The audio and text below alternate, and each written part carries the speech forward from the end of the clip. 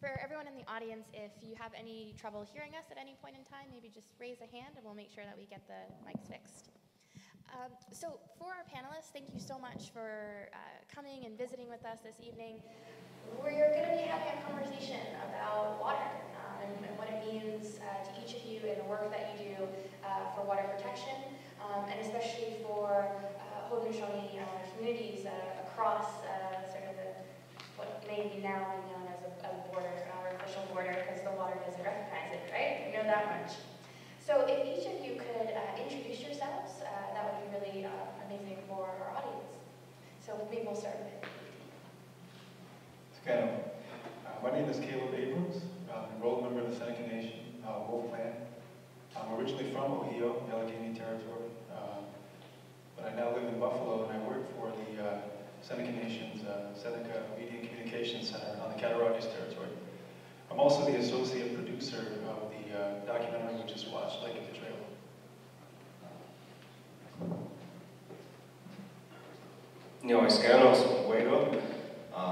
I'm Jason Corwin. I'm the director of Seneca Media and Communications Center, and my family's from Cattaraugus, but I've been living Ohio for the last 3 years. My name is Beverly Jacobs. I'm Mohawk Bear Clan and live here at Six Nations. I'm a lawyer, law professor at the University of Windsor, and I just finished my doctorate, which is looking at the impacts of holistic health as a result of resource development and recognition of Haudenosaunee laws protecting our holistic health, which includes everything. My name is Paul Lamont. I am the director of the film Lake of the Trail. I've been producing films for close to 25 years now, and this one premiered nationwide on PBS back in October of last year. And my name is Scott Sackett. I worked with Paul and with Caleb on this film as well. I think I'll just add, I'm a lifelong Western New Yorker, and I've been visiting the Alleghenies my entire life, and it surprised me that I didn't learn about the story until late in life, and I certainly knew nothing about termination. And so one of the things that Paul and I have done for many years and many films, working on historical documentaries, it's very rewarding work, and we do a lot of work for PBS, and so sharing the story was meaningful on many, many levels. Thank you, everyone. And for those that may just be joining us, my name is Kelsey, Leonard. I'm going to serve as the moderator for this evening's panel discussion. I serve currently as an instructor at Six Nations Polytechnic and am the Philadelphia Fellow in Water Policy at McMaster University and from the Shinnecock Nation. So I'm really excited to be here with you to have a conversation on water. And when we're thinking about water and your work, I'm curious as to how you find yourselves advocating for water protection in each of your fields. Well, I guess I'll start.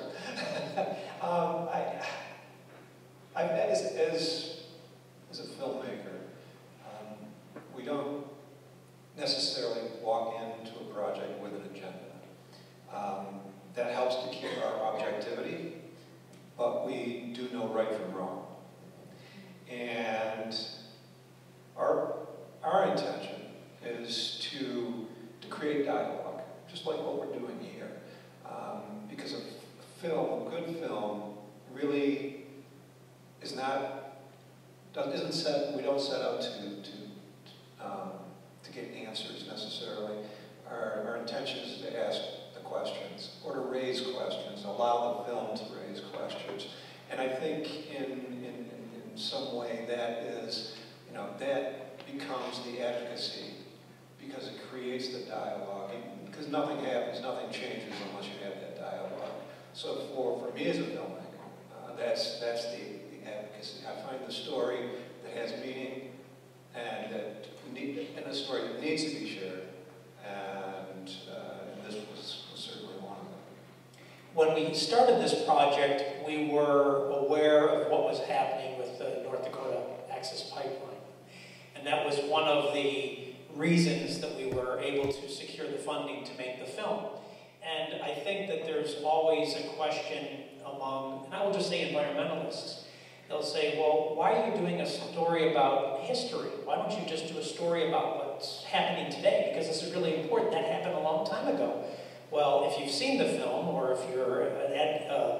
if you like historical documentaries, it tells us a lot about what's going on today, and some of the mistakes that were made in the past, and some of the right decisions that were made. In this case, all the right decisions that the Seneca Nation made.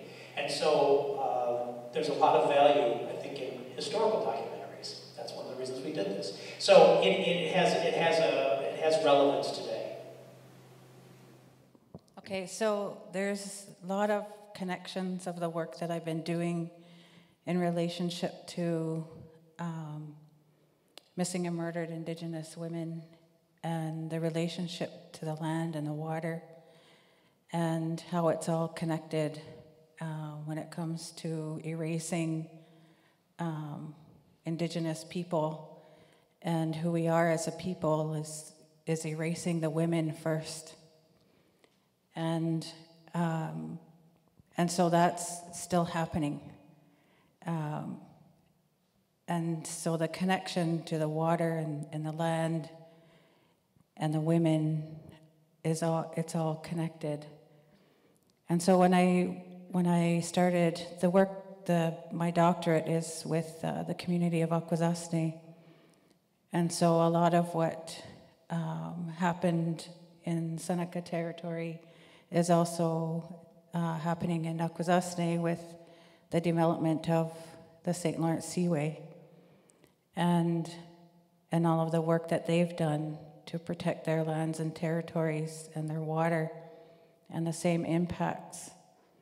And so part of this whole idea, this whole way of thinking of Haudenosaunee people is that connection to our land and our water and all of creation. It's all part of the same. And so what I'm hoping to do and what I've been advocating for is the recognition of Haudenosaunee laws.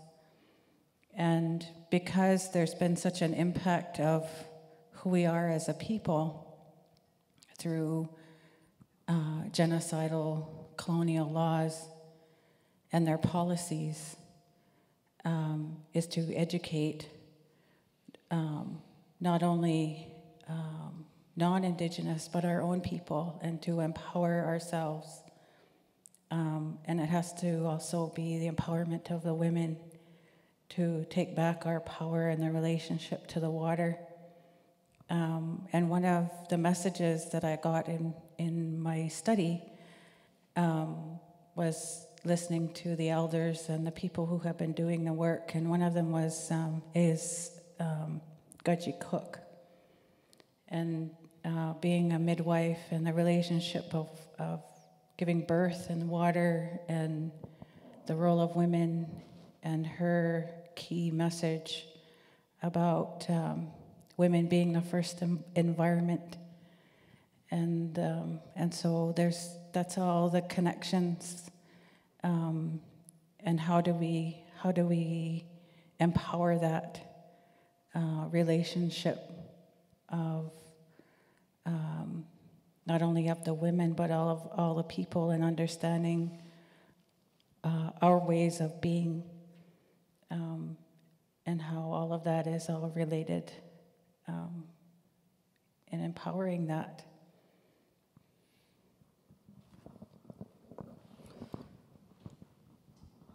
So my environmental interest, I guess you could say, started, scary for me to say, almost 30 years ago in high school, when I became involved with people from the American Indian movement, and I was doing a lot of work around the issue taking place with the Dene elders at Big Mountain, and they had this huge coal mine, the world's largest strip coal mine going on, and here they're in an area with limited water resources, and this mine is using like tens of thousands of gallons to slurry the coal to the power plant. And there are other, just different, every community anywhere, any native community is facing some kind of a water contamination issue practically. And in the 90s, when we were both, Kelsey and I, living in Philadelphia, I became very influenced by a Black Panther journalist who was on death row named Mumia Abu Jamal. And he was a very open advocate for journalism as a means for social change. And I got involved in filmmaking, writing for newspapers, radio, and it sort of started a whole media and interest that's gone on, obviously, for a long time until now. But the environmental interest was always there, and so as coming into the 2000s, I got very involved in renewable energy and green building, and learning these technologies, learning how to install solar and micro hydro and make biodiesel and things like that. And it was just because of this awareness of just the crazy amount of energy that we're using nowadays and the resource impacts that are taking place, and then how that it's all connected, like she was saying, to missing and murdering women because of the man camps that are in these places where fracking and tar sands development and all that's taking place. So, I feel very fortunate to have the job that I have now, where even though the Seneca Nation tasked me with developing media, not everybody knew within the nation that I had recently gotten a PhD in natural resources from Cornell, and I was able to put, kind of tout that title around when we had this fight over the fracking wastewater plant, and say, I'm not just the media guy, I put a lot of time and energy and research into environmental issues. So it's been cool to be able to do that in my professional work for the nation, and then work with a tremendous group of other professionals from our conservation department, our environmental protection department, GIS, the health department, in a watershed resources working group to address this issue and others that take place. Like we have blue-green algae in the reservoir now that's really bad. So my father and my uncles, my grandparents, and a lot of my extended family were among the over 600 Senecas that were forcibly relocated due to the construction of the Kinzua Dam. So I grew up with this story my whole life. I'm very familiar with it. But I, maybe kind of took that for granted, my familiarity. And it wasn't until I went away to school, to college, in Jamestown, New York. It's about 15 miles west of the territory boundary. I was blown away at the level of ignorance that I was encountering from my non-native classmates, how little they knew and understood, which prompted me to produce a student documentary in 2010 called Remembering the Removal. It was a final project for a digital video editing course I was taking. I interviewed my dad, my grandmother, a number of other elders, and I just felt compelled to try and educate my dozen or so classmates who knew nothing about what I was talking about, and yet lived so close by. And it was through that project that I eventually met Paul and Scott and got involved with Lake of Betrayal 3 years after that. But I always kind of wondered, what it was like to have been alive during that battle against Kinzua, and how I might have participated, what it would have looked like for me to be a part of that effort to prevent the dam from being constructed. So when this wastewater treatment plant was being proposed earlier this year, I found myself in a place, it felt like history was repeating itself to a certain degree. And my whole family would come out to these Defend Ohio meetings. We'd all be there. My grandmother, my parents, brother, sister, everybody's would come out, and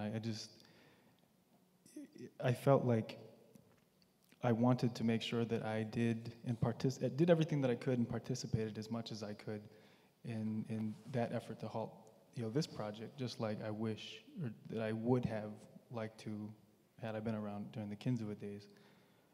And I guess it's through that same sort of thinking that I think a lot of us in indigenous communities may not label ourselves environmentalists outright because of the teachings that we grow up with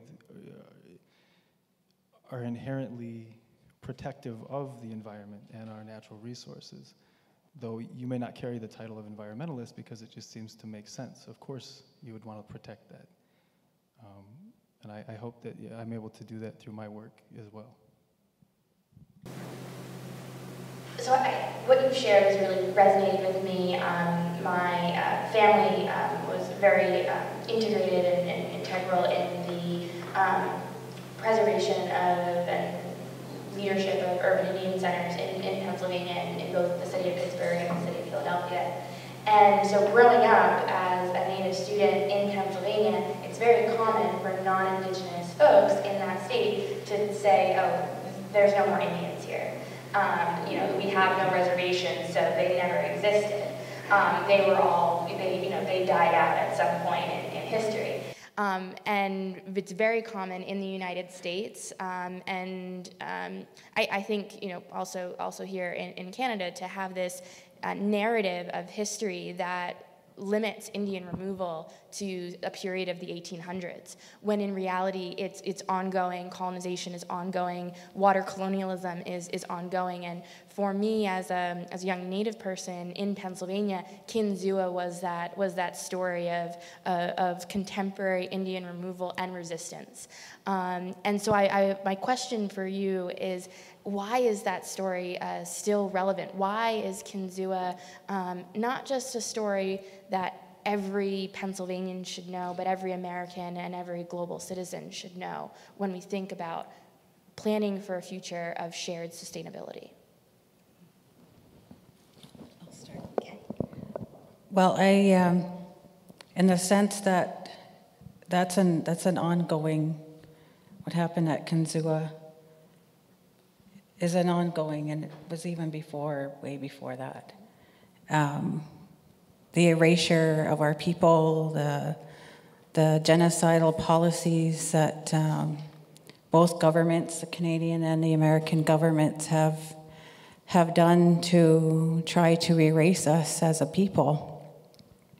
And I say try because they have not been successful. And we have consistently had to fight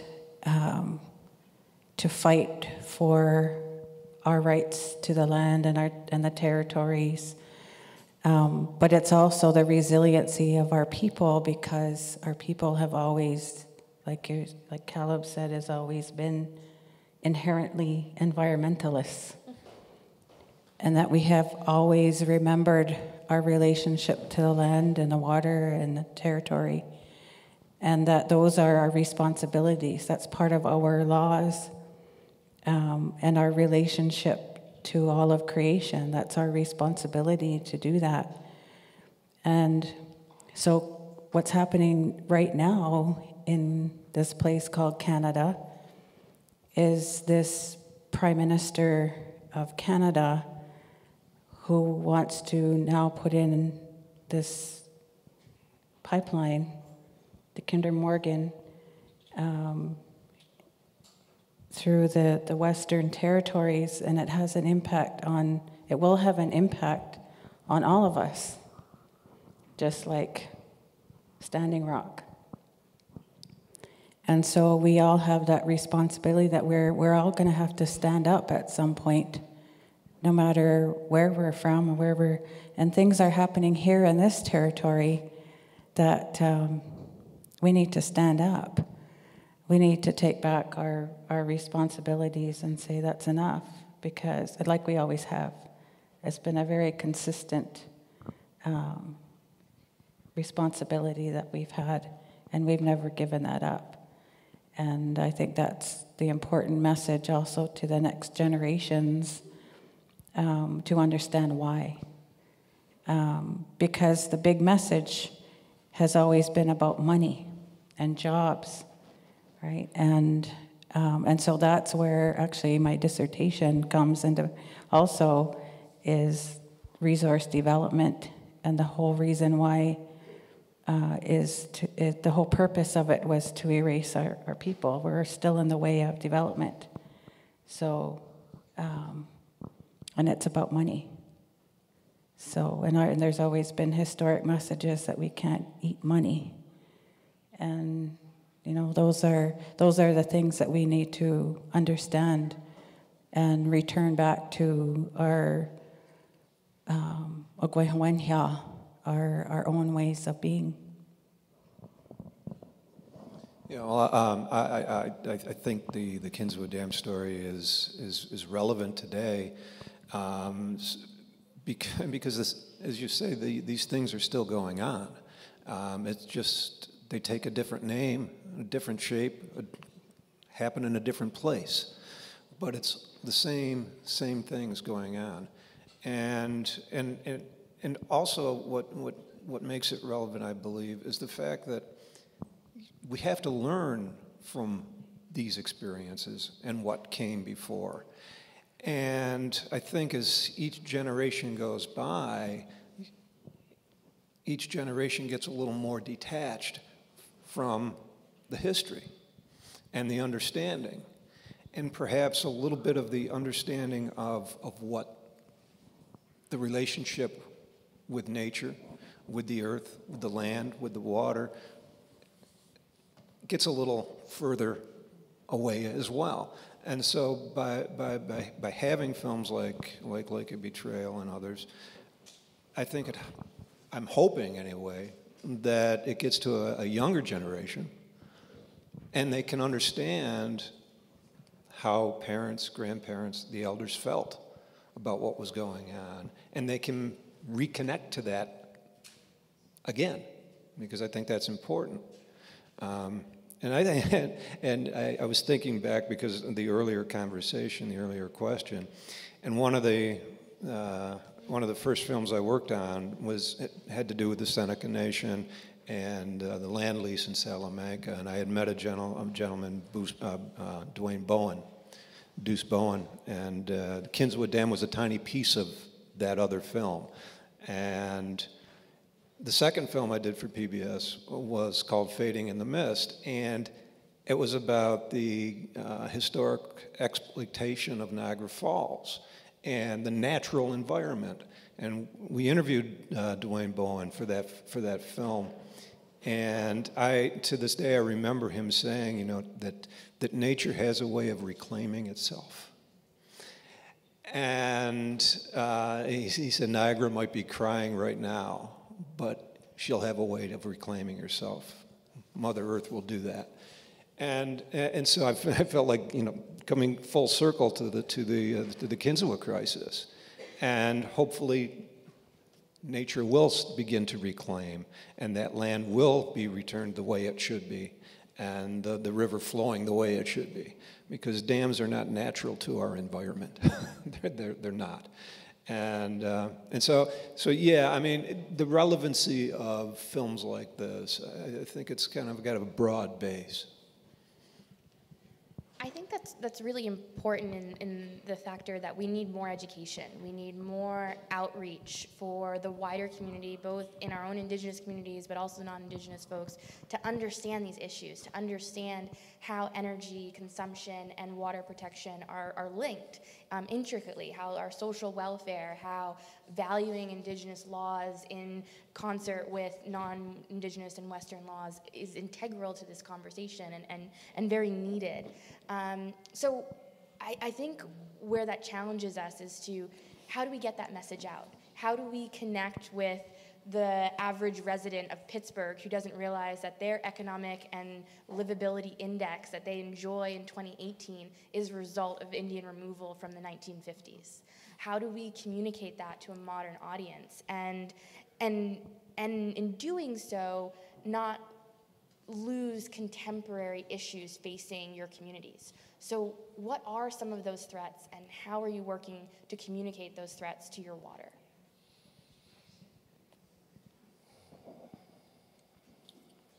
I'll have to start again. Okay. I think this kind of format, I think, is important in community, but also getting the message out to community also, I think, is important. Setting up community workshops to understand the history of colonization and how resource development is a part of that.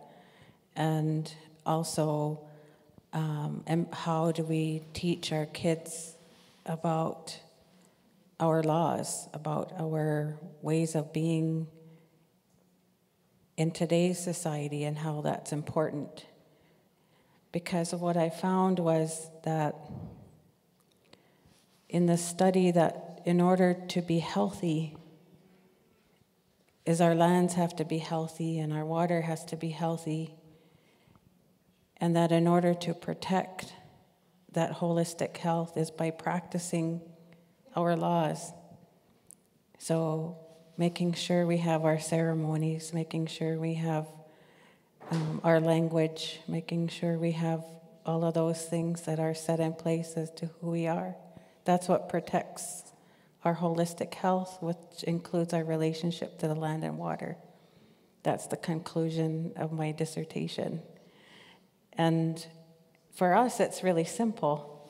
But when you're educating into those who have not been raised that way, or those who are non-Indigenous, who have no idea,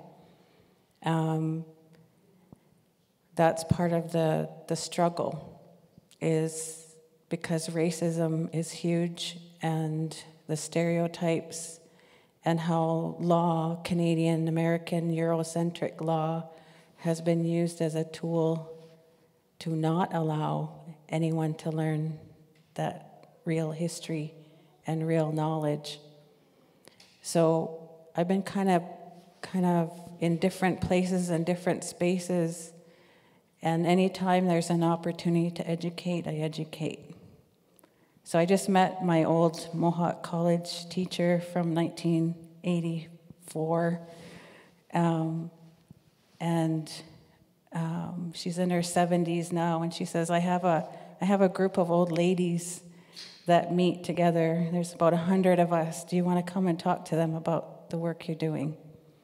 So those are sort of the kinds of things that I've sort of, infiltrating into all these different spaces to educate people, because they never have. And that's part of the problem these days. But it's managing, and films like this, and being able to put this kind of format into the law school that I'm going to be teaching, and presenting this kind of work in the education system itself to lawyers, potential lawyers, or judges, or members of parliament, right? So that's been my goal these days. Great. Wouldn't you love to see textbooks change? I know. There's so much needs to be changed.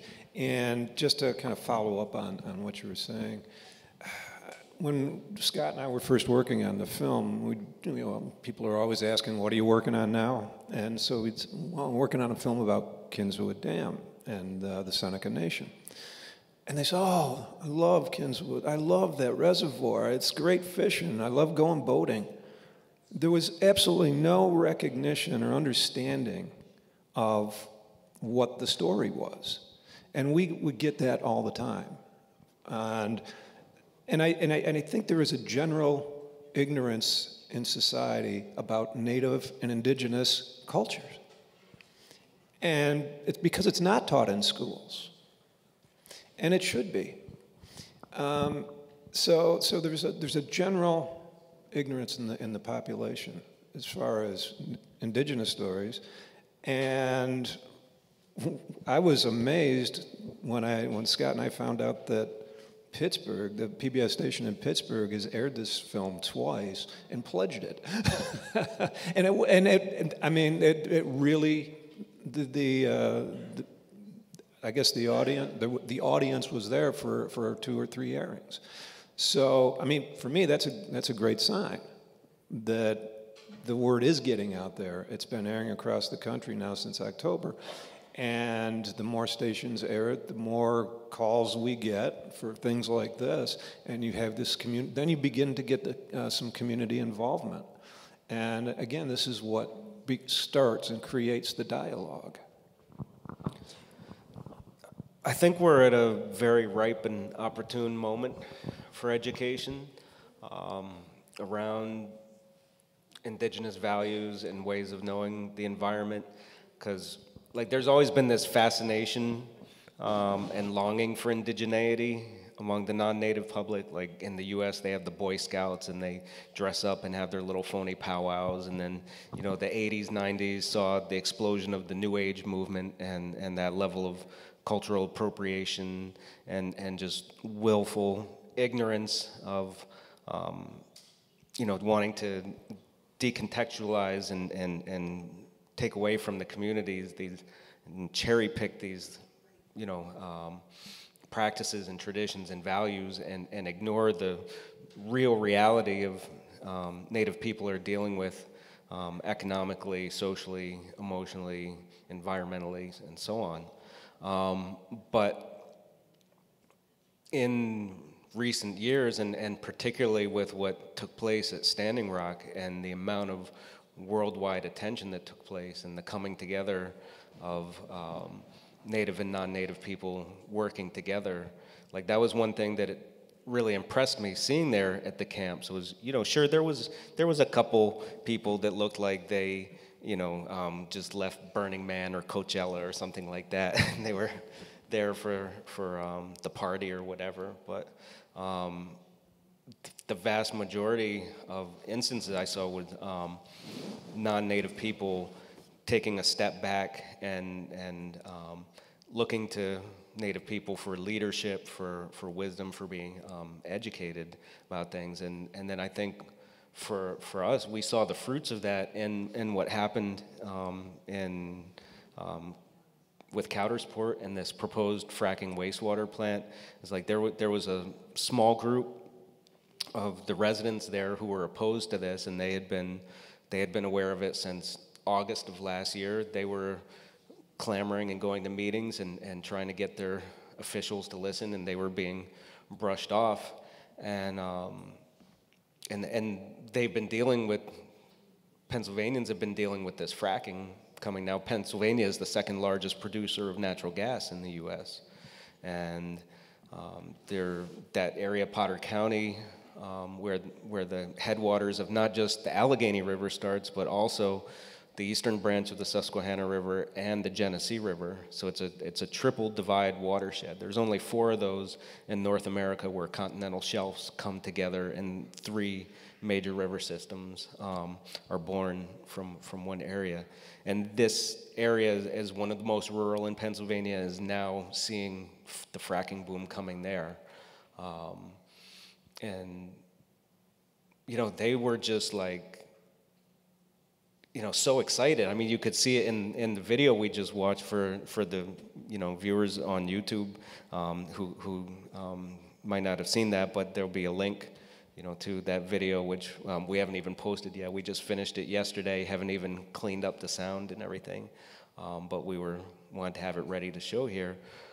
They were really touched by us coming out there in significant numbers and really putting a stop to this project. And they've been coming every single week during the whole course of that to our community center to meet and work with us together.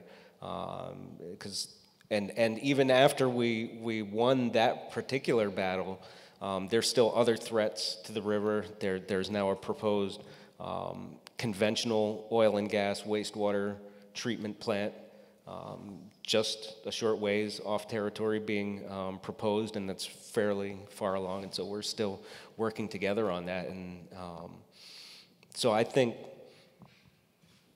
it's an opportune time for more education, and like Bev was talking about, you know, just how deeply entrenched the racism is. It's like, at least maybe it's just the friends I have, but what I see on social media is there's so many conversations taking place about privilege and, you know, the historical benefits that white people have gained in these colonial countries of Canada and the US from the subjugation of black and brown bodies and the dispossession of lands of indigenous people, and that this is continuing into the present through the policing of borders and whatnot. That this is the conversations that are happening even in mainstream news. So it's like it's up to us that are either in education or whatever, or even, you know what, you don't have to do media. You could just talk to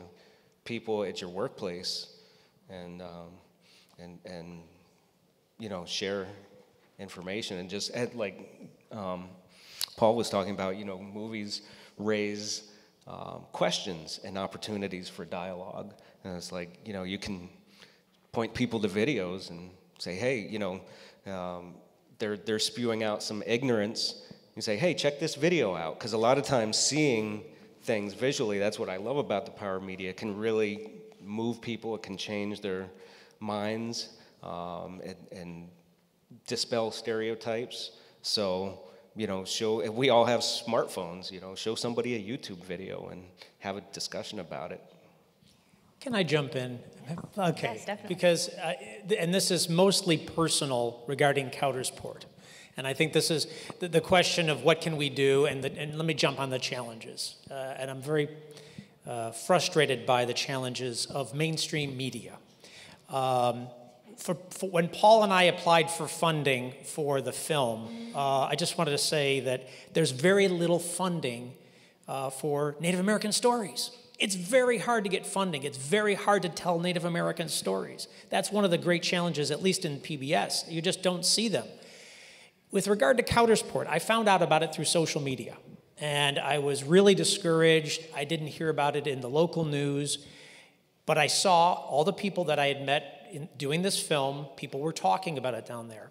So Caleb and I were talking back and forth, and Caleb, and I think Jason was part of that conversation, well, can we get this in the local media? Well, I have some contacts, Paul and I have some contacts in the local media. They wouldn't touch this story. And part of the problem, I will go out and venture and say, that the people behind this project, one of them is a very prominent businessman, well-loved in Buffalo. And people don't want to make him look bad. And I don't say he controls the media, but right? I mean, this was very hard to get in the news, very, very hard. And we know people in the public radio station. They did do a story eventually, but this was overlooked. So my biggest frustration, I think one of the biggest challenges as a filmmaker, someone who works for PBS, is getting the stories out there. And I don't know how to do that. We did one story. Okay, this was a tremendous success, and this was built on social media. This was not in the traditional media, but I think that's a challenge. And I know Jason and his department, they are geared for doing stories, but I also know that they're tasked with a lot of other things, and it's very difficult to get stories out. I think you raised a really great point, and maybe everyone can speak to this, around advancements in technology and how that has aided in us being able, as Native people, to share more of our stories, whether that be through social media or other means, even if we think about getting drone footage, when we think about what happened out at Standing Rock. So I'm curious, what we can learn from the Kinzua Dam's case in terms of having to go on a game show to get the story out versus where we are in 2018 and a loved businessman in Buffalo blocks us from all media outlets. So what do we do? What are our resources of resistance to get these messages out? And what did you find successful in your experience? Well, I'll just point out, and so we can name names, is that so that the owner of JKLM Energy is named Terry Pagula, and he is the owner of the Buffalo Bills, the Buffalo Sabres and everyone's beloved Buffalo Bandits, for all you lacrosse fans. So this guy's got he's a billionaire from fracking. And, even eventually some of the local media, like right at the very end, started to come around and come to the press conference. But Channel 2 did nothing to cover it, and which was kind of surprising. They have a very environmental themed show on the weekends that's interviewed the Seneca Nation numerous times, and I know that particular producer was trying to get this story, and it was being blocked. Clearly there are powerful interests at play in the mainstream media. I know more about the U.S. context than Canada, so I can't speak to that. But there's been conglomerations. They've lifted the laws that allow for monopolies of radio stations, TV stations. But at the same time, we've seen this democratization through digital media. In 1998, digital video cameras came out, and instead of having to pay crazy money to go into a studio and edit on an Avid system, you could do it. You could build a system on your home computer, and you could do it yourself. And so I think indigenous people around the world, from the Amazon to Australia to wherever, have, even though there have been hesitation and caution about certain information, certain teachings and knowledge getting out there, that overall, the use of media as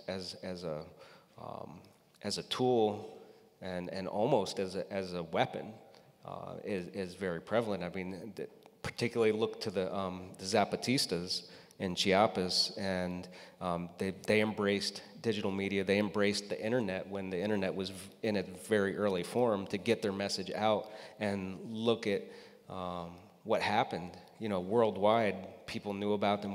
People started going there and supporting them and helping them.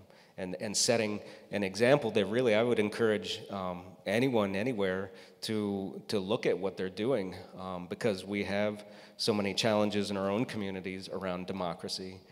Even though, especially for Haudenosaunee people, we like to tout around the world's oldest democracy, and all that. But in reality, sometimes we don't function all that democratically. And I like what the Zapatistas have done myself. So, and you can go on the internet and you can download English translations of their textbooks that they use for community education. Yeah, I'm just going to guess, because I learned so much about Standing Rock through social media before the mainstream ever showed up. So I have a feeling that could have been a rather small story if social media really didn't make it bigger and then the main networks pick it up. So I think you're onto something. That's just my belief. Yeah, I just want to share a story about the very first time I was in front of the media with Missing and Murdered Indigenous Women's issue, and this was at Canadian Parliament. It's in the Parliament building is the parliamentary media. So standing and doing this presentation in 2004, and there was one camera and one media person sitting in that room. And the camera was the parliamentary camera, right? It goes around and internally into Parliament. And the writer that was from APTN. They have the Aboriginal People's Television Network. So that was in 2004. And in 2000 and what year are we in?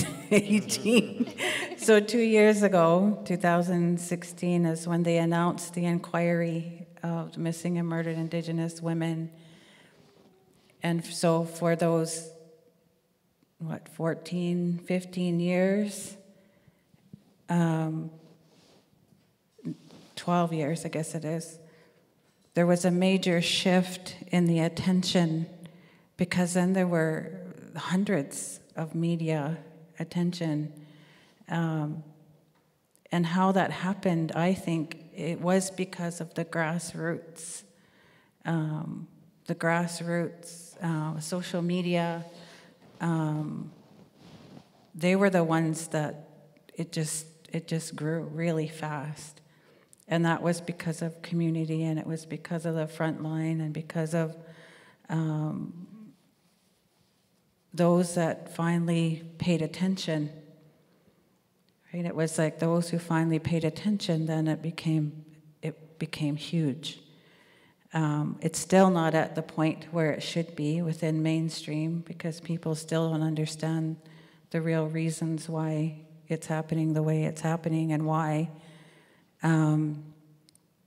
But I think that has been up to us to do that.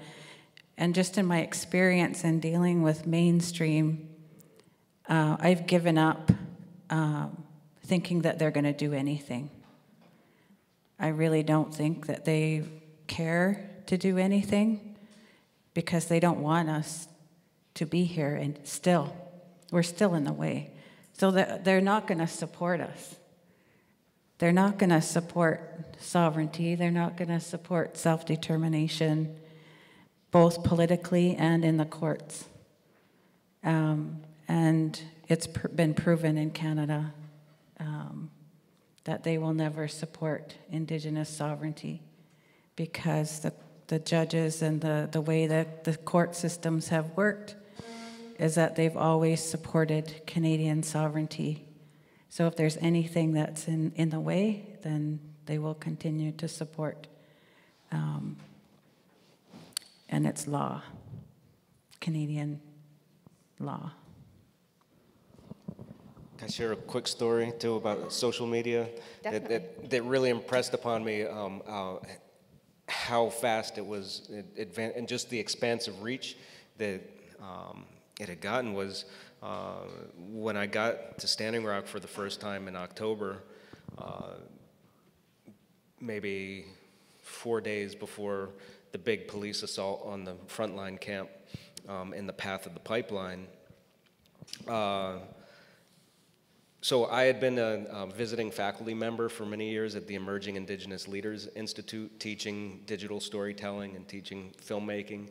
And so one of my former students had been at Standing Rock for a long time. I was following all his stuff.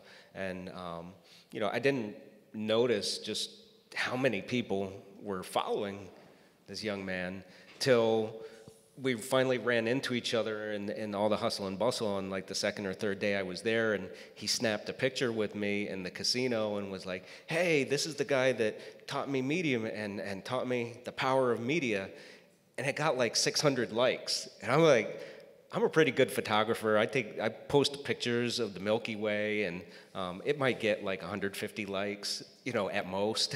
And so I was like, this kid's like a rock star of social media. And then I'm looking at his stats, and he's got like 20,000 people following him, paying attention to what, and he's using is a cell phone to sit there and give commentary every day on what's taking place. And it was just, and there were so many other people doing that. It was really impressive. And I consider myself kind of in the know of what's going on with media. And well, as we think about media, which is sharing messages of water protection, how do we ensure that Haudenosaunee values are communicated? How do we chart a path for a future that actually allows for water decision-making and for the next proposed fracking facility or hydro development to actually engage us in nation-to-nation governance for water? How do we make sure that treaties are honored and try and live some of those Haudenosaunee values into practice for water governance here in this community? or in the communities that you're from? I know, not an easy question. Well, I'm just going to start by saying that it's about knowledge and understanding about Haudenosaunee laws. And when I talk about Haudenosaunee laws, I'm talking about when I did my other work is looking at who we are as a people. One of the elders had said that Ogwenhwenhya is the word for our way of being, which includes, our Thanksgiving address, our great law of peace, all of our ceremonies, our songs and our dances, and the wampum and the wampum belts. And those are all sources of Haudenosaunee law. And, there's all kinds of people who have that knowledge in our territories who can share that knowledge. And it's also the language. Like, to me, that's also key to also understand, because that's our connection to the land. And also understanding the impacts of the losses as a result of colonization and why things are happening the way they are. Because there's still a lot that needs to be taught about why we need to recycle, why we need to protect Mother Earth, why we need to protect the waters. And if I know that it's happening here, and with language immersion and with the teachings here, even here at Polytech, and the different places in the community and in other Haudenosaunee communities to revitalize that. But it also feels sometimes that there's a disconnect to the spirituality of it, and the connectedness, and teaching our young people about that. I have two teenage grandchildren who are 16 and 14, and even, they were here to pick up money, right? And I'm asking them to come and to listen and to participate. But it's like there's some disconnect there. So it's like, how do we reconnect them, even though it's like I'm thinking it's by osmosis that they're gonna learn somehow because I'm doing this, that they're gonna figure it out. But it's like deeper than that. And it's trying to make that connection, and I think it's, and part of it is also because we're having to deal with this other colonial system, that we're living in these spaces of this other, even education system on reserve. It's not our education that we're learning. I don't even know the textbooks in the schools and whether they actually teach Haudenosaunee laws or culture, or what are they learning about sciences, and our medicines, and making those connections. So to me, that's what I would like to see happening more. It's fantastic. Mm-hmm. Well, Paul and I can certainly talk about that in terms of communicating with non-Indigenous people.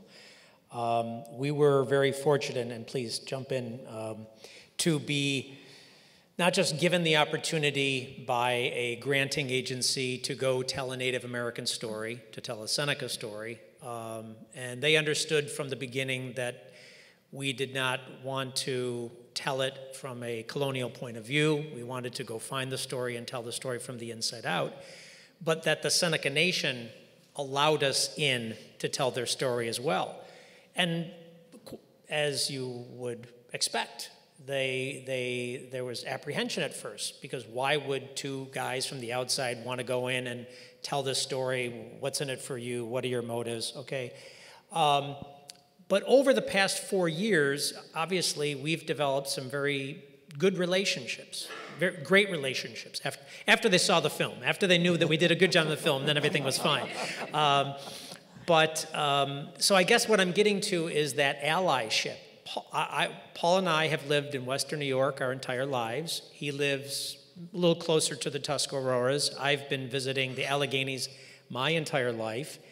And I think the very first time I met a Seneca, I think it could have been Caleb Abrams. And I was in my 40s. And here I lived my entire life. So this was an extraordinary opportunity for me, and now we have these relationships, and Paul and I go to remember the removal. So as outsiders, outside the community, you know, I think there is that, yes, it's continuing to build allies, understanding you have to be careful about who's coming in, you know, and that's how it gets communicated. Your question was, how do we communicate these values? Well, we're still learning, but we're certainly allies of that now, because of this opportunity. You want to talk about that? Other than that, I agree 100%. Okay. No, it's very true. You know, we understood from the get-go that we were outsiders, and we wanted to tell the story from the inside out, but we also wanted to embed the story within the quote-unquote American narrative too, of what was taking place in America at that time, so that hopefully by contextualizing this story, you have a deeper and broader understanding, and hopefully you don't allow those things to happen again. But unfortunately, it's not true. But no, we were, you know, and as Scott said, we were welcomed and embraced by the Seneca Nation, and for that we've always been extremely thankful. And more than that, I'm not going out on a ledge here to say that we're honored, because, and quite honestly, going back to something I had said very early on in the conversation, when we interviewed Deuce Bowen for the Niagara Falls film, we wanted to understand our connection with nature, our connection with the environment. And you don't get that from the politicians. You don't get that from from the National Forest Service. You don't get that from the parks managers. You get that from the indigenous cultures. And, well, that's, I guess, it. That's great. And as we transition into Q&A, because I'm sure some of you are very excited to ask questions for our panelists, I have one remaining question, and it's looking into the future. In 2007, the United Nations ratified the UN Declaration on the Rights of Indigenous Peoples, which actually states that as Indigenous peoples, we have individual and collective rights to water. So how can we think about that instrument or envision new legal instruments and mechanisms for articulations of Haudenosaunee water sovereignty for the future? I think the Defending Ohio campaign was one instance of assertion of Indigenous sovereignty for water protection.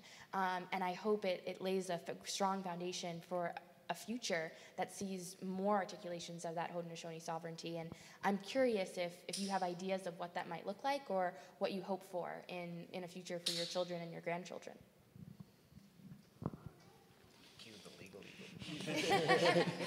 Yeah, we have a legal eagle. Okay.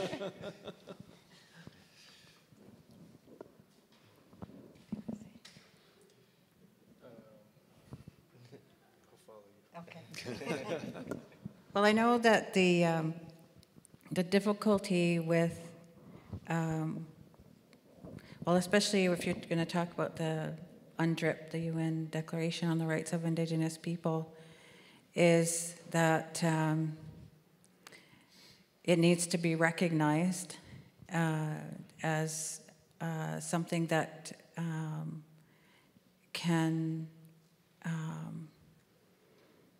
be used as a tool to recognize.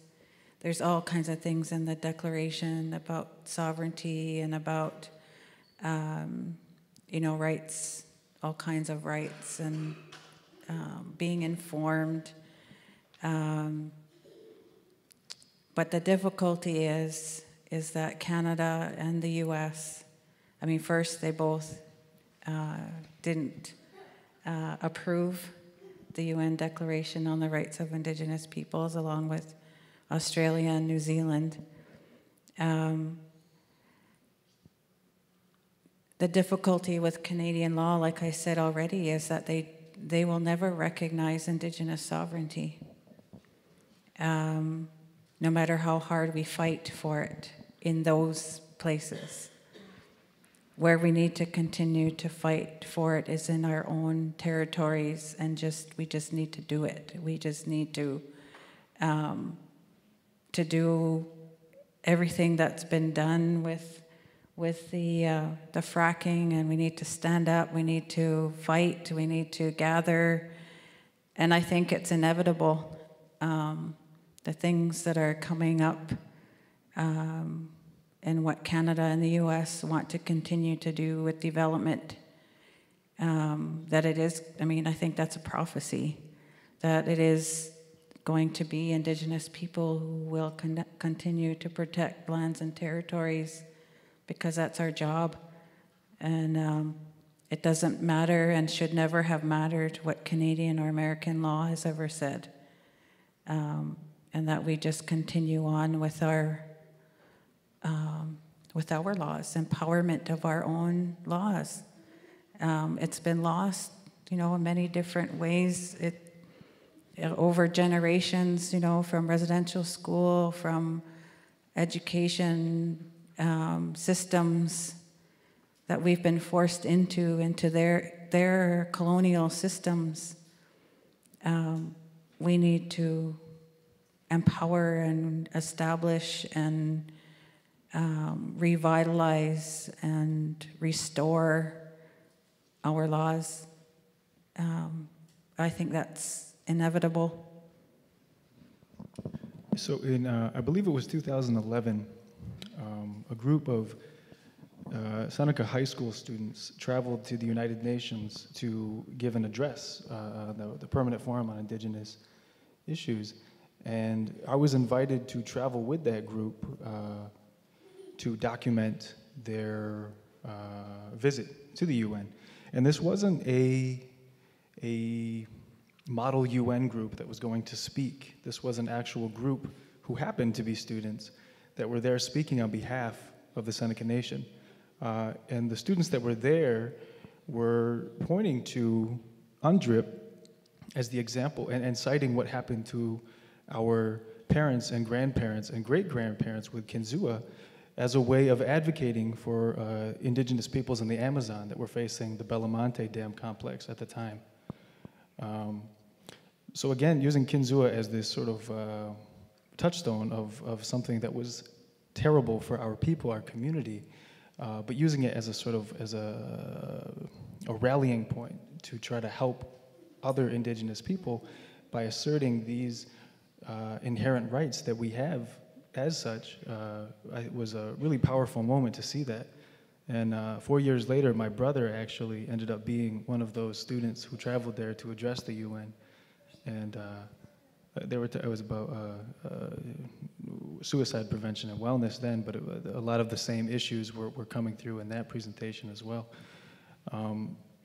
So I think there's a lot of ways to engage the youth to really stop and make people pay attention, because it did. People all day would come in and give remarks, and they'd come and go. Maybe someone might snap a photo or something.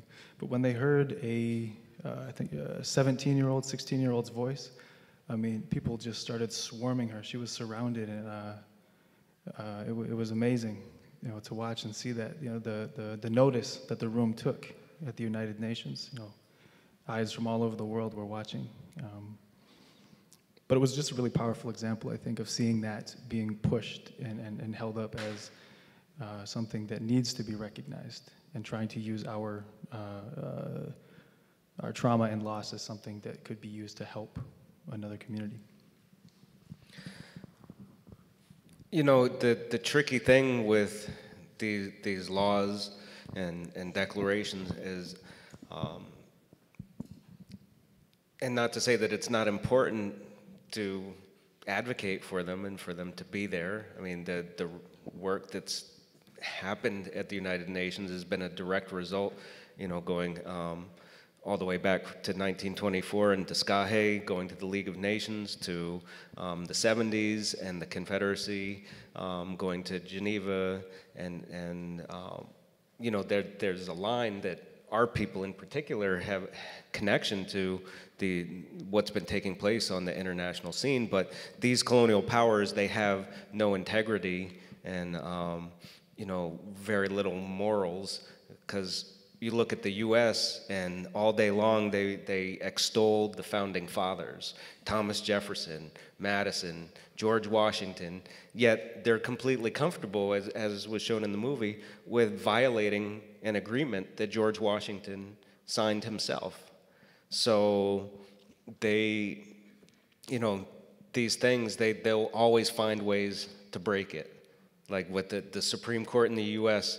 said at one point, yes, Oneida Nation, you were illegally dispossessed of your territory, and it was wrong. And then as they start to buy some of that land back, then all of a sudden it's a problem, and they say, no, wait, you waited too long to complain about it, so now you can't legally have it, and blah, blah, blah, blah, blah, and find some kind of rationale for it. So, like Bev was saying, it's just important for us to do whatever it is that we have to do for our own understanding of our laws, which for me is being appreciative for the water. It's all there, and you know, the most fundamental form in Ganotyo, and you know, have that attitude of gratitude, like, and appreciate it. And that's kind of hard sometimes in the modern world, because there's running water everywhere, and people tend to take it for granted. But you know, I know this community here has had issues for many years around groundwater contamination and people's wells being bad and such. So when you have those issues, you're more keenly aware of just how precious water is. And I think one thing that gives me a lot of hope for our coming generations for having appreciation for water is that there's these rites of passage programs, like I think it's called Oalogo at Akwesasne, and it's happening here, that having young people go out and fast in the bush. It's like, if you've fasted before from food and water for any number of days, you know the hunger you can deal with, but the thirst doesn't really go away. Like, that water is so important to our bodies, being primarily comprised of water. We're just big salty bags of water, really. And you know, it's like, it's those things, those teachings, that it's like, if we connect to it on a personal level, if we remember that we're blessed to live in and to be from a part of the world where 1/5 of the world's fresh water exists here in the Great Lakes, you know, general watersheds, the interconnected watersheds, it's like, we're so fortunate for that. We're not in a desert where you know, it's bone dry, but we're facing the fracking and, you know, the cancer alleys of the petrochemical industries. And so I think it's just like, we need to walk our talk too, and on a personal level, each of us individually appreciate the water and do whatever it is that we can to show others to appreciate it and protect it, you know, like the Black Panther said, by any means necessary. Or I guess that was Malcolm X, right? I'd like to follow up very, very quickly, because, I mean, what you say is so true. And how we take advantage of the natural world. And it goes back in the colonial way of thinking when, when we first got to this country. It was always about conquering people, conquering the lands. And at one time, back in the early 1800s, late 1700s, early 1800s, that conquering of the land, that triumph of the land was considered the triumph of art over nature. Those bridges and roads that they were building and the canals they were putting through and building, that was considered art. Art in its highest form. But it was but it was just a triumph over over nature. And we've never lost that way of thinking. We still think in those terms. And that's where the real problem lies. Because everything is a triumph over something else. And when it comes to the environment, there is absolutely no care, no cause, no concern. It's only what we can do to conquer that and what the bottom line is. And until we can get past that way of thinking, I'm afraid very little might change. So I'd like to transition now to the audience, to a question and answer session. If you have questions, I've had the pleasure of being able to ask them quite a bit of questions. So if there are questions from the audience that you would like to ask about the films that you saw earlier, or generally about land and water and our understandings of how we move forward for the future, we're open to them.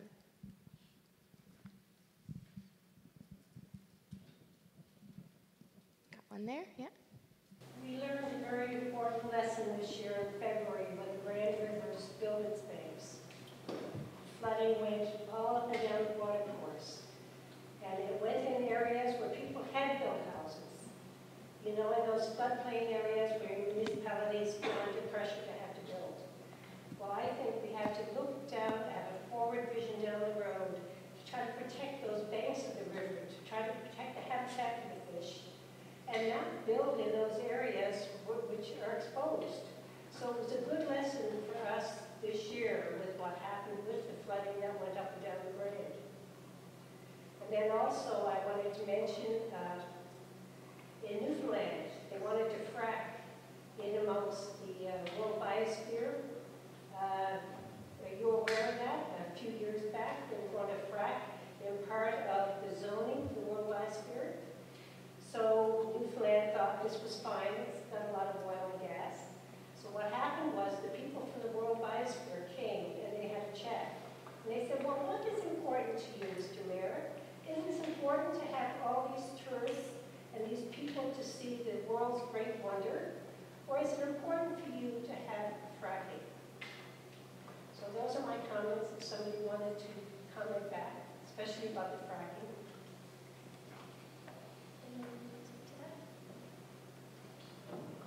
Well,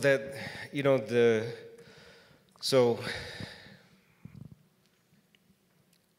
in New York, fracking is banned by law, and it was a coalition of non-native environmentalists as well as Senecas, Mohawks, Onondagas, Cayutas, Oneidas, Tuscarora, and other natives from other places that live in New York, all coming together to stop that. But Pennsylvania has been moving full steam ahead on fracking, and the government there has just, given everything away to make it easy for the companies there.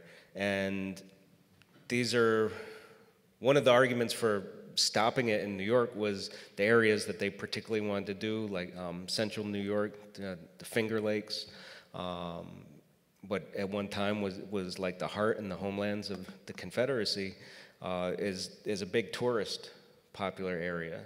And so that was the arguments being made against that it's this huge industry and why threaten that. And there's also lots of organic farms in central New York. But this area in Pennsylvania where the rivers start, that Triple Divide area, also a big tourism area for fishing, trout fishing, fly fishing is, they have some of the cleanest streams in all of Pennsylvania, and I don't know any numbers on how big the tourist economy is there for it, but the dollars that the fracking industry is flashing around in people's faces is made it so easy now that just in that one county, Potter County, that JKLM Corporation has leased 120,000 acres that they're planning to drill. And, you know, because the whole industry is built on speculation, and, you know, it's like they want us to believe that it's hugely important and there's all this money that's critical to the economy and to energy security and these things that they tout in the mainstream media. But the fracking industry is like $800 billion in debt. You know, it hasn't produced anything other than for the fact that it's continued more and more speculation, because the way that the laws are for them to claim how much an area they have leased or that they claim to own, what they call the proven reserves there, and then the unproven reserves, at least in the US, they changed the laws of how they define that, so now they can claim that they have even more, so they can get even bigger loans into this huge stack of cards in this smoke and mirrors game that's going on. And I think it's important for these things to be pointed out, that, like, you know, the solar industry in US employed more people than the fossil fuel industry last year. That if the government wasn't subsidizing fossil fuels, because the Bushes and the Trumps and the people like that, the Dick Cheneys that run the government, are all tied into the oil and gas industry. And so they're making laws to continue to make it easier for them. If there wasn't all this subsidizing of it, you know, it would get blown out of the water by renewable energy. Like Mark Ruffalo, the actor, you know, Mr. Incredible Hulk and rom-com guy, you know, he's really cool. You know, he was there at Standing Rock quite a bit, and he's got an organization called the Solutions Project, and they commissioned a study and had an economist look at renewable energy and proved that it would be the boom to the economy that, you know, the naysayers have been trying to say, oh, no, you know, wind and solar, it can never do this, it can never do that. It's like, that's BS. People will figure it out. People are, you know, rapidly, if there wasn't all these blocks in the way for it being more accessible and available. And I think it's important for us as Native people to really learn about it, embrace it, and utilize it, and not just be pawns for the corporate renewable energy. Like I know too, the community here was fighting against some large-scale wind development. I remember hearing in the news some years ago. I don't know what the status of that is now, but that's, you know, that's also something we have to be wary about, is the corporations are aware of this now, and they're trying to lock down the board and have their hands in both places, just like Monsanto is in the GMOs and they're buying up all the organic companies. I think in terms of your comment around flooding, it speaks to what you were saying earlier, Paul, that we need to reframe the conversation of needing to triumph over nature. And I think that speaks directly to flooding in our contemporary understanding that floods are a bad thing, when in a lot of our indigenous epistemologies of water and understanding water and our responsibilities to water, floods are not necessarily bad. Sometimes they're very much cleansing. They're good. It's nature doing its thing. And I think being able to reconstruct the way in which we teach engineers, the way in which we think about our built environment, will really carve a path for allowing for more responsible planning when it comes to flood management in the future. And so I don't know if any of the panelists have things to comment on around floods, but we're going to, with climate change, we're seeing more increased and extreme climate events, flooding events, and increased precipitation. So that's not going away, but I think the way in which we manage them can be highly informed by indigenous values, by Haudenosaunee values of caring and responsibility for water and the rivers. And that's exactly what Arthur Morgan was trying to do in the film. He's a systems guy. He's trying to work with the land and within nature's boundaries to utilize nature, not use nature, or not change it. And yeah, and it does come down to a departure from where our heads currently are at in the engineering field and just in society in general. Are there other questions in the audience? Yes. Hi. I just want to just briefly place 3 sticks in the fire of the dialogue. One is just wondering if the Earth Charter, there are legal tools emerging just in recent months that are shown to have incredible influence in courts of law through the Earth Charter, which moves the issue of indigenous laws and rights into the International Criminal Court in a way that protects the earth. And I think that's a story. I'm not quite sure why it's not getting out as fast as possible, but there's some really, really powerful material there that I'm not an expert on, but I think there's a lot of hope in it. The second is just referring to what Jason said a few moments ago. There are a few decades of brain drain about renewable energy resources and innovations that have absolutely exploded from the Grand River watershed, and particularly from the Cambridge, Waterloo, Kitchener area that's now recognized as Canada's Silicon Valley. There could be some powerful stories for you here. And the third thing is just thinking about what Beverly was saying about these quiet gatherings that are called in the spur of the moment from ordinary people.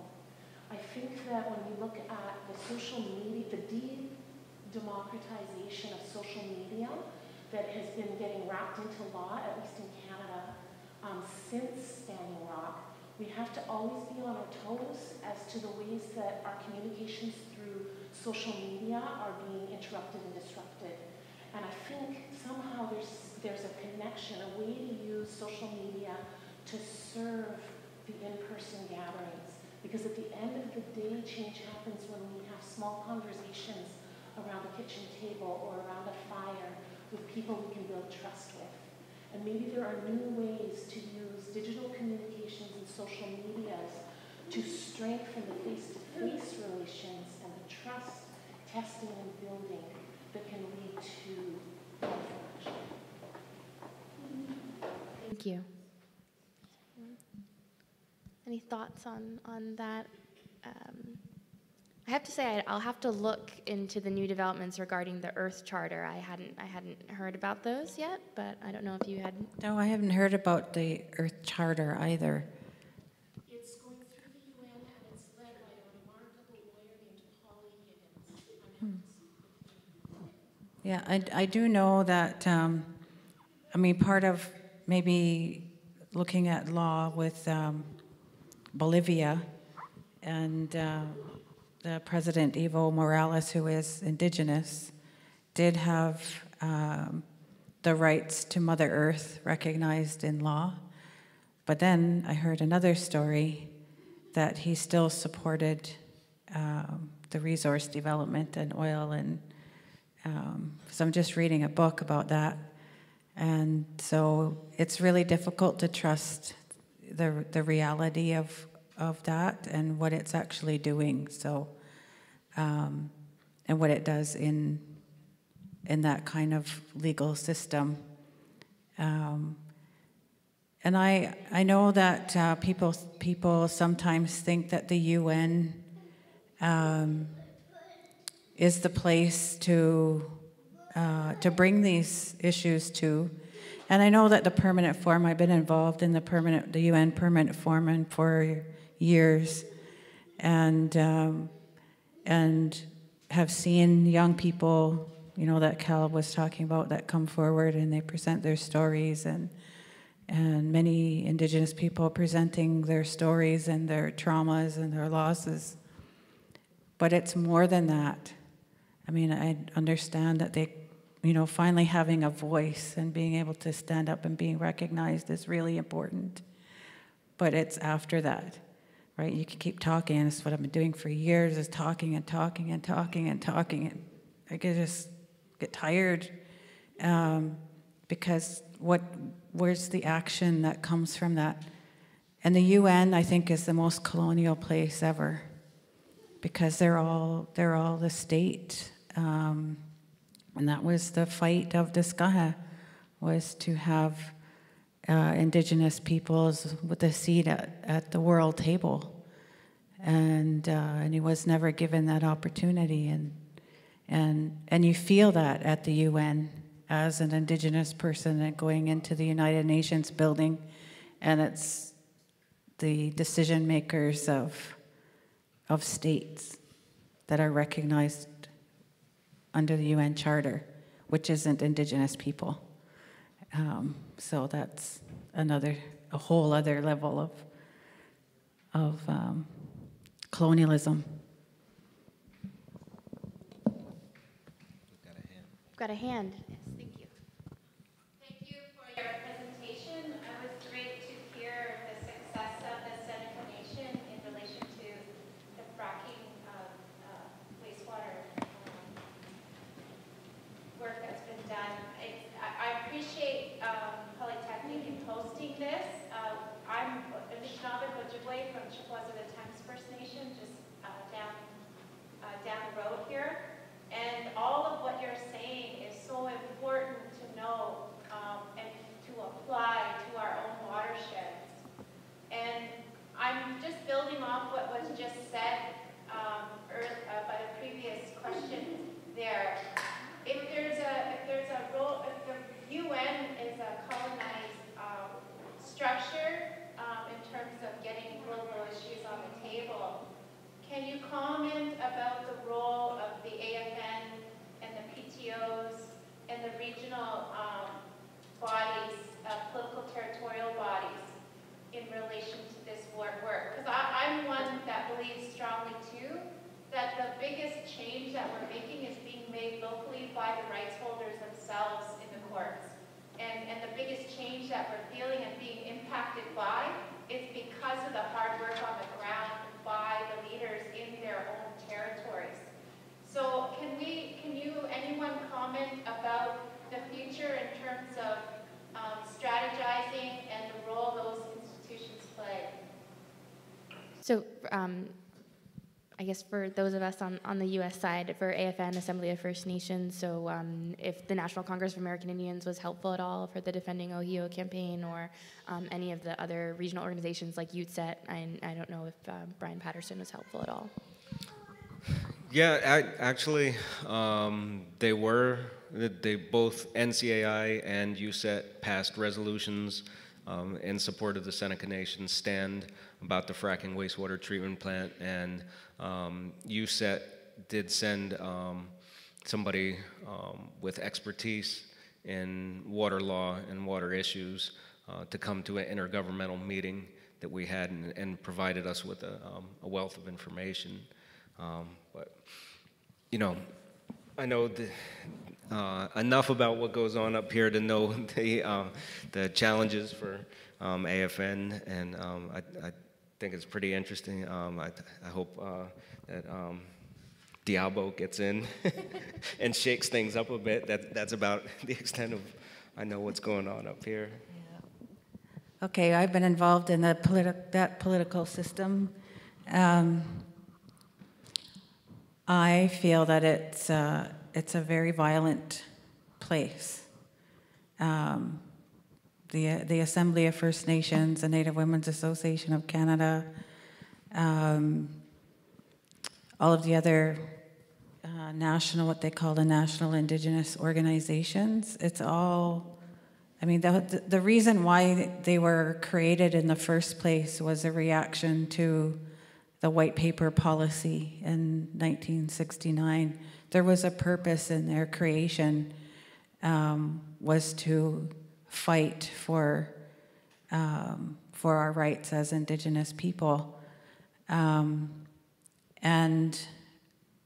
that seems to have been lost in that system, because now they feel, I feel that their relationship, and I was involved in that, is the relationship with the federal government.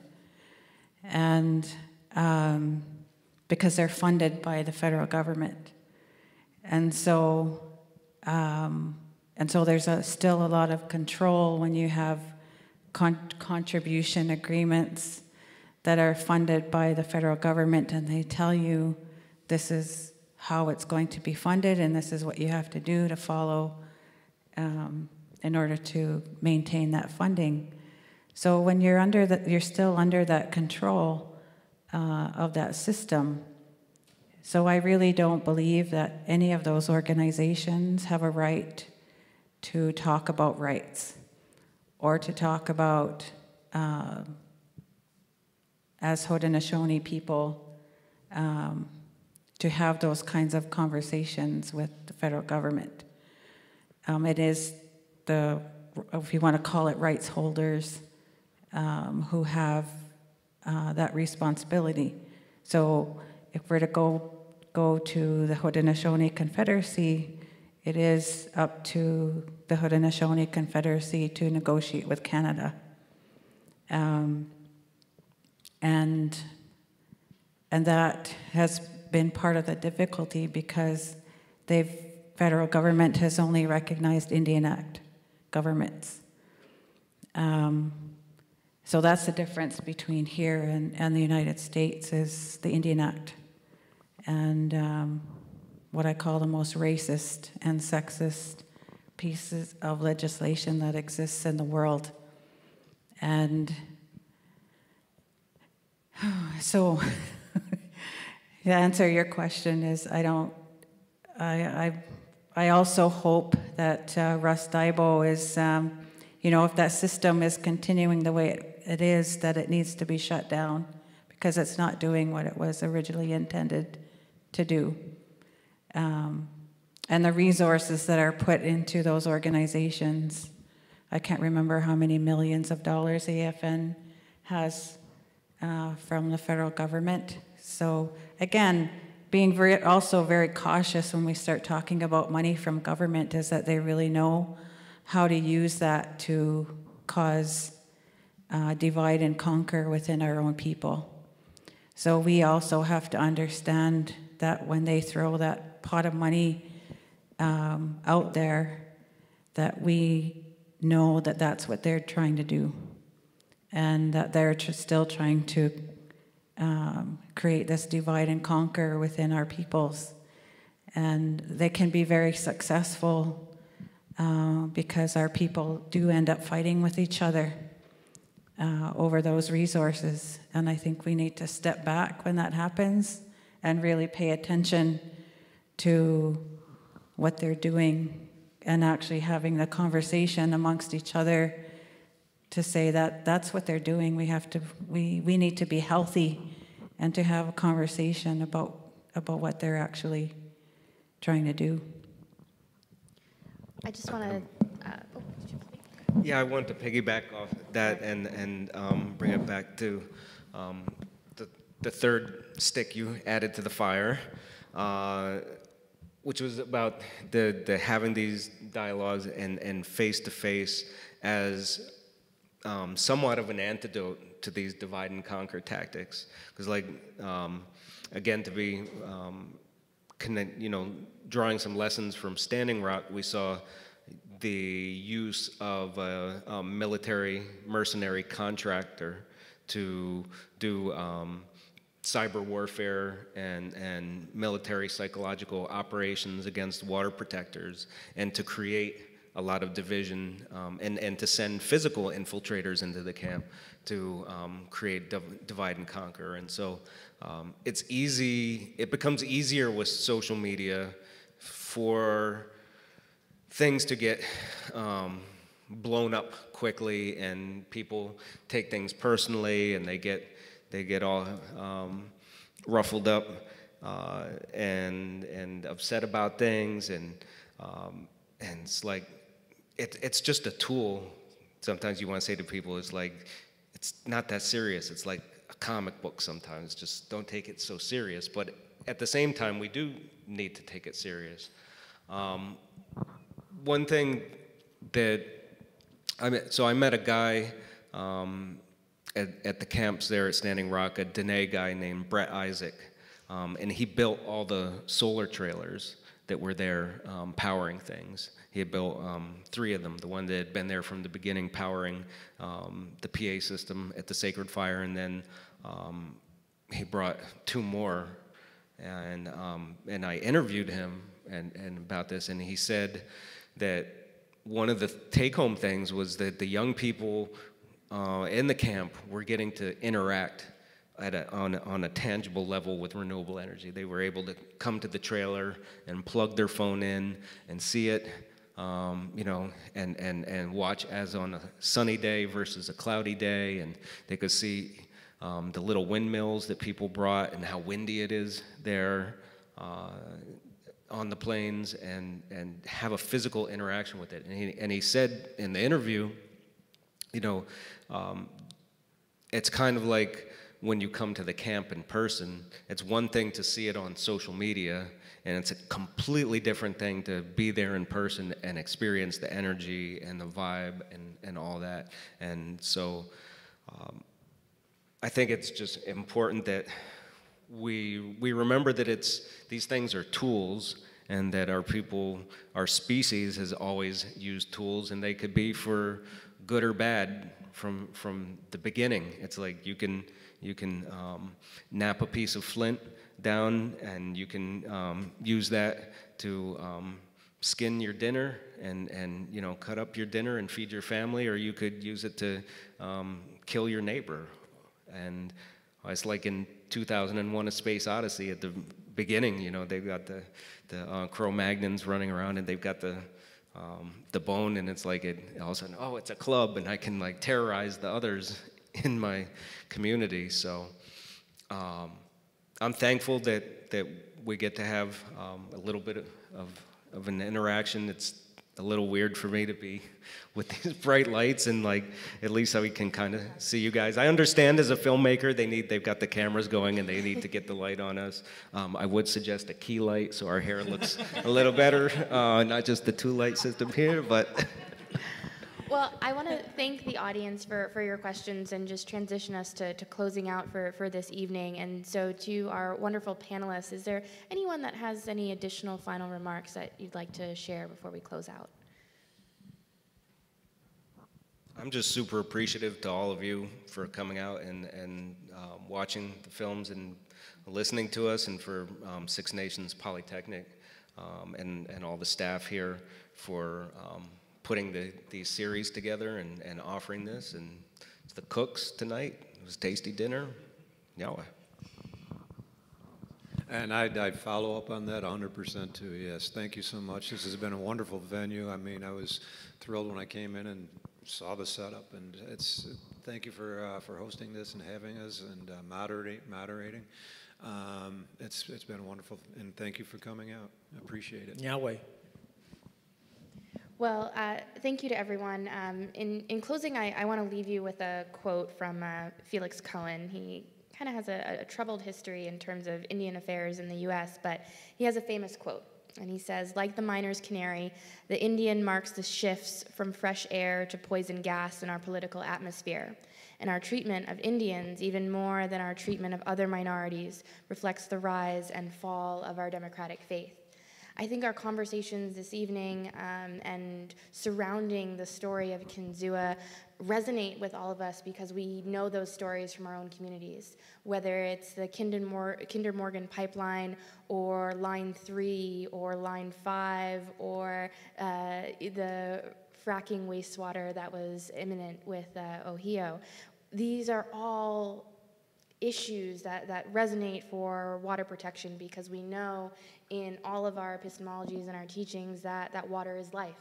It is integral to our survival and our cultural existence and perpetuity. So I'm thankful to our panelists who each have found unique ways to explore Haudenosaunee waterscapes through law, film, public policy, and media. We hope that our conversation today will start a dialogue for water sovereignty that embraces Haudenosaunee epistemologies of caring for water. So Tabutni, Nyawa, thank you to all of you for this evening. It's been really wonderful to have a conversation with you this evening.